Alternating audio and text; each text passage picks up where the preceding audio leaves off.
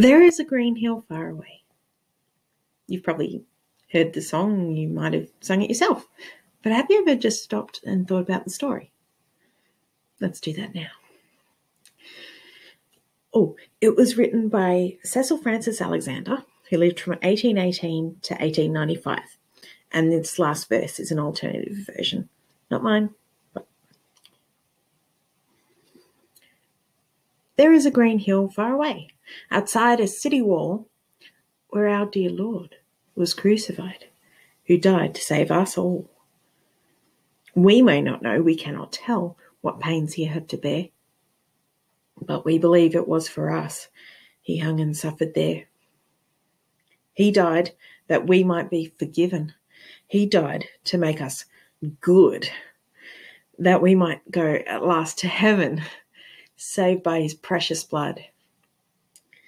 There was no other good enough to pay the price of sin.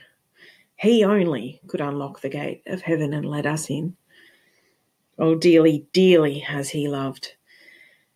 And we will love him too, and makes us love him too, and trust in his redeeming blood, and begin his works to do.